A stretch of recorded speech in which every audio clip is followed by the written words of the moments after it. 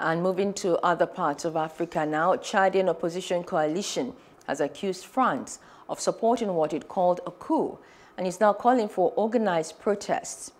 At late President Idriss Deby's funeral on Friday, French President Emmanuel Macron, who sat next to Idriss Deby's son, pledged to defend Chad.